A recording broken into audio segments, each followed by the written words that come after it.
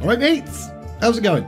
In today's video, chapter 23 of Dawn of the Aspects. The final battle approaches, so let's go! Malygos was currently following the ridge. Seemed like a good idea, considering that mysterious voice had said, "Follow the ridge," a couple of minutes ago. And Khalek was excited to see what spectacular thing was waiting for them at the end, only to be immediately disappointed when they arrived, because there was sod all. The mountains opened up into a bowl-shaped valley, and Khalek felt really bothered by it for some strange reason. He didn't like this valley at all, and he had no idea why. But Malygos simply saw it as another potential hiding place, somewhere Galakrond would not search, or perhaps the giant beast had searched already.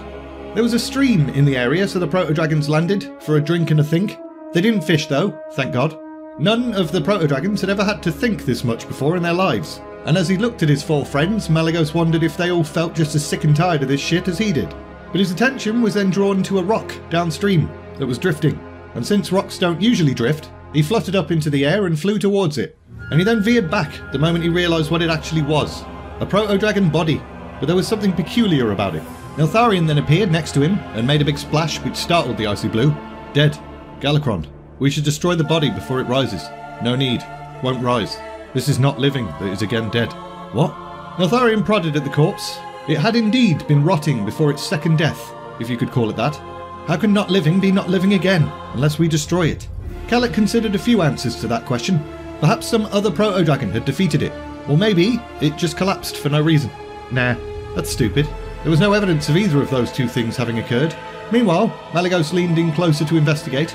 His sharp sense of smell detected another scent, and as he poked the body himself, a part that had not yet been touched by the flowing water simply crumbled to ash, and the stench Malygos had smelled increased tenfold. Galakrond. No, not anymore. What do you mean? Even Khalek was having a hard time following Malygos' thoughts at the moment. They weren't making much sense, but the Icy Blue then elaborated. Galakrond was here. He devoured this not living. Neltharion shot him a look, as if to say, "You what, mate?" And the other three, who had joined just in time to hear Malygos' declaration, gasped. Galakrond ate it? Already ate it alive. Why eat it dead? No meat, no life. What's the point? Not living move, but a dead. Dead but move. Khalek was the first to grasp what the bloody hell Malygos was trying to say, but Asira comprended soon enough. Not living move. Something moves them. Not blood, not life, but something. They have not life? The proto-dragons had not long lived in a world full of undead, but they had come to grasp an important point. There was some essence that drove these animated corpses. Almost a parody of the life essence that drives the living, and that Galakrond had been absorbing, which made calling it not life actually kind of appropriate. But why had Galakrond started to absorb this not life essence all of a sudden? Malygos then discovered a possible reason. He raised his head and looked off in the distance, seemingly listening for something in particular. Silence. No cries, no calls. All fear Galakrond. All flee, or hide, or die. Galakrond still grows, needs food, but there's nothing left. Nothing big enough, except not living. Great! Galakrond had done such a good job of eating everyone that food had become hard to find, but he still needed to eat, so he was basically doing like double cannibalism or something. And Khalek was particularly concerned what this change to his diet was going to do to his continuing metamorphosis. What was he going to turn into now?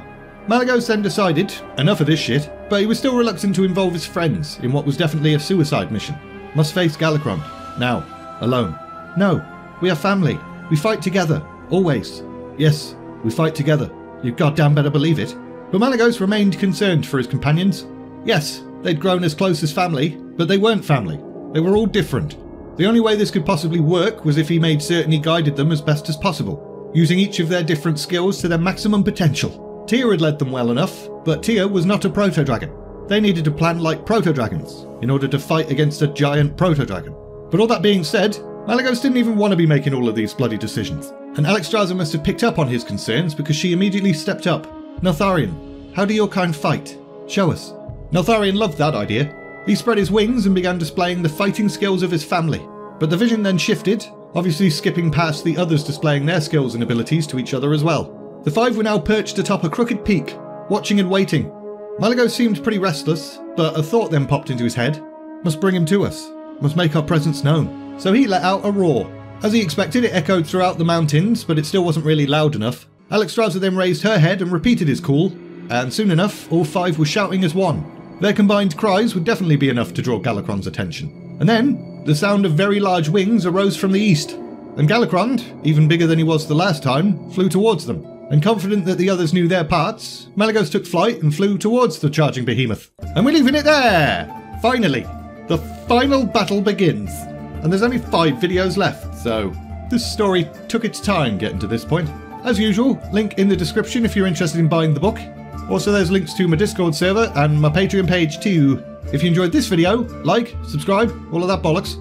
And all that's left to say is, thanks for watching, and see ya!